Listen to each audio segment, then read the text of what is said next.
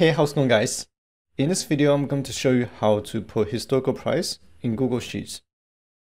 Alright, so in Google Sheets, there's a function called GOOGLEFINANCE, which I covered in the last video.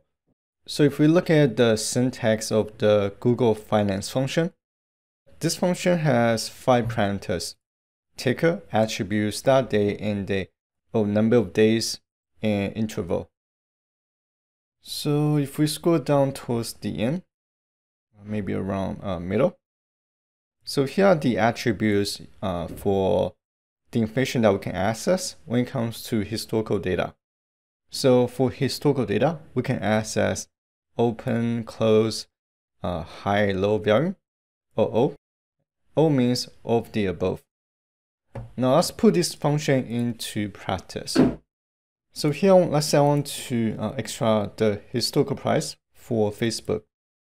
I want to extract the stock price based on this date range, January 23rd, 2020 to January 23rd, 2021.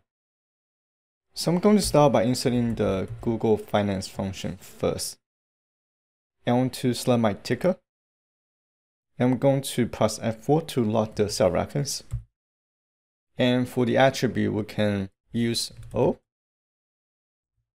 which means we want to extract all the information available, followed by the date of the beginning period, which is going to be day 1. I'm going to press F5 to lock the cell reference, and day 2 will be the end range.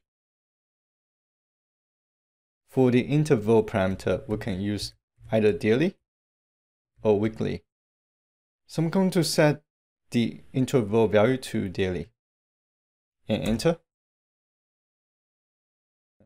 And I'll populate the historical price for Facebook based on this day range. Let me expand the column. And because my formula is linked to a cell reference, here if I want to see the historical price for a different ticker, so we can change the ticker name in this table. I can change Facebook to Google, and the table gets updated to reflect the historical price for Google. We can also change the day period.